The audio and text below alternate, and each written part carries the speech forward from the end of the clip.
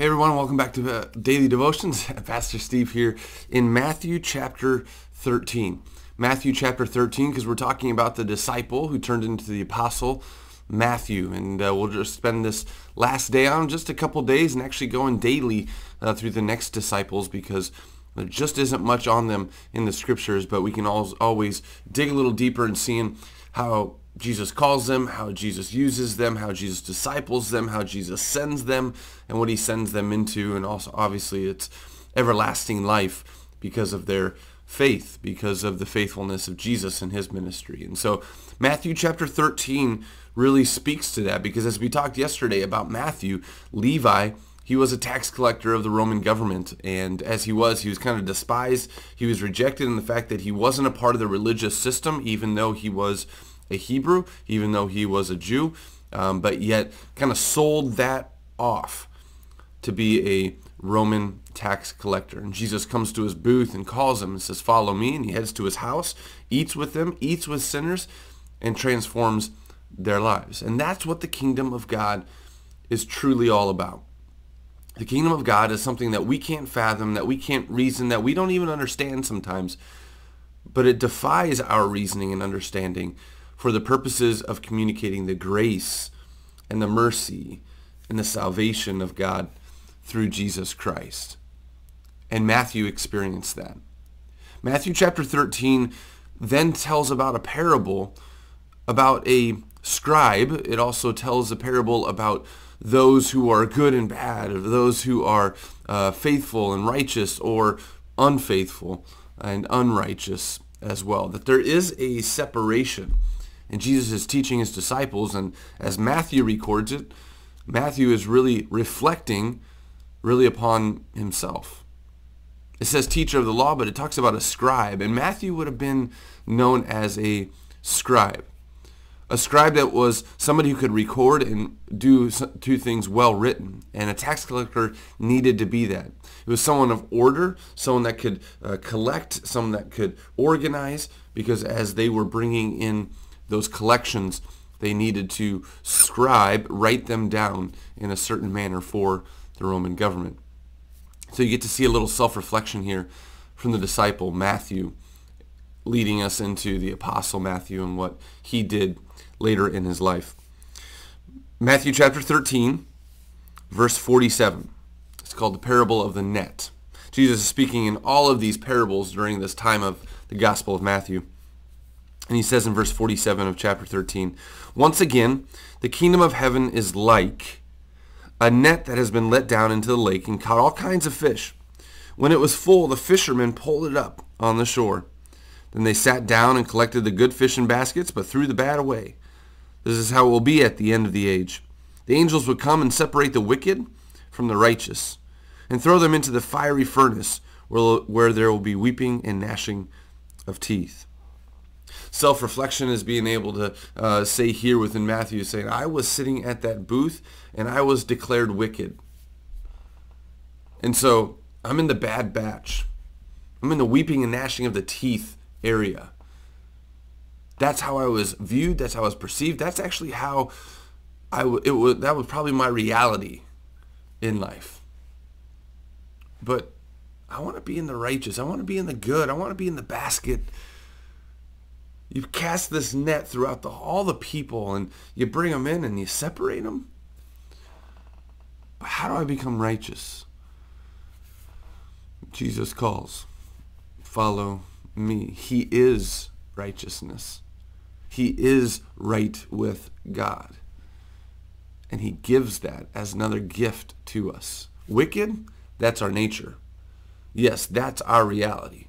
But Jesus calls us out of wickedness into righteousness through his grace. And Jesus says in verse 51, "Have you understood this? Have you understood all these things?" Jesus asked. "Yes," they replied. He said to them, "Therefore, every teacher of the law," every scribe, kind of pointing at Matthew here, right? "Every teacher of the law, every scribe who has been instructed about the kingdom of heaven," as he just has with the parable, not just this parable, but the parables before, if you want to read farther today, "who has been instructed about the kingdom of heaven is like the owner of a house who brings out of his storeroom new treasures as well as old. New converts as ones who actually had it in their heart but weren't living in that manner. Matthew. Scribes, tax collectors, sinners.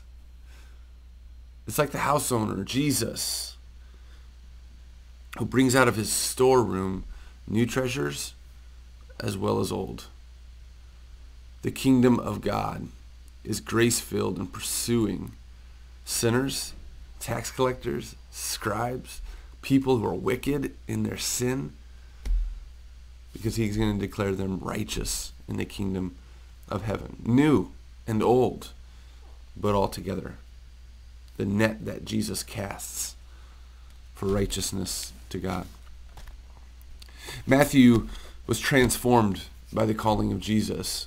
He was a disciple. He was walking and living with Jesus for 3 years. And then he was an apostle, a sent one of Jesus as well.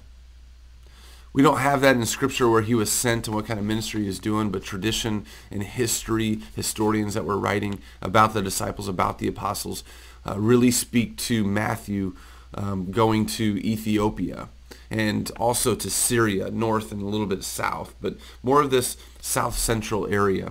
I want to read to you from the Fox's Book of Martyrs as it speaks towards each apostle. And it says, Matthew here, it says, "Little is known about the apostle Matthew's later life and the time and manner of his death, but legendary accounts say that he traveled to Ethiopia, where he became associated with Candace, as we see in Acts chapter 8, verse 27, and that he was martyred in that country. Some writings say he was pinned to the ground and beheaded with a halberd." A halberd is this axe-like instrument. It also had like this, I was just reading up on it, you can Google it yourself, but being able to say this little point on the other end of it. But it was an axe-like instrument. So he was beheaded with a halberd in the city of Nadaba, or Nadayar, Ethiopia, in AD 60. Martyred. We know, not according to legend, but we know even of Jesus' words, that John, the Apostle John was the one who was going to die a natural death, and he did. But everybody else was going to die for their faith. And they did. Matthew was martyred, what we get to see, according to history, in AD 60, in a gruesome way, but it just continues to circulate. It continues to unite all of these disciples scattered from the cross, come back together in the resurrection, and come back together and unite in the gospel, the good news that Jesus Christ called them, transformed their lives, called them from wickedness and sin, and brought them transformation into righteousness and grace.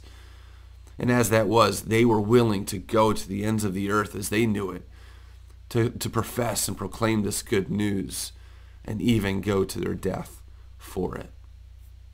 You don't die for something you don't really truly believe in. And seeing the resurrected Christ, they believed. Blessed by his teachings and his authority and his calling, they knew their calling, their purpose in life, to be able to go, yes, even into death, for the truth that Jesus was alive, that Jesus was the Christ, that Jesus was their Lord, and that Jesus was their righteousness.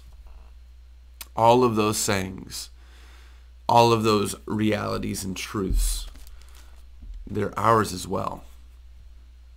He said to Timothy, as we talked about long ago, blessed are those who have not seen yet believe. Yet we do see.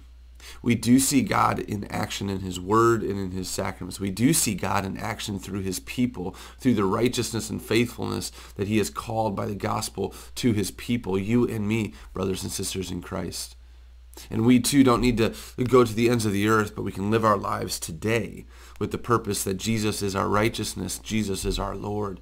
Jesus has called us from our wicked sin, our nature of sin, into the grace-filled kingdom of heaven, and promise us everlasting life through his mission, through his sacrifice, through his grace. And so be blessed this day. Blessed with the gospel, proclaiming the gospel, living out the gospel, because no longer are we seen by our Heavenly Father, the one who is the King of the kingdom of heaven, as sinners, but rather saints. Gospel, grace-given, blood-bought and forgiven children of God. Righteous, right with him because of Jesus.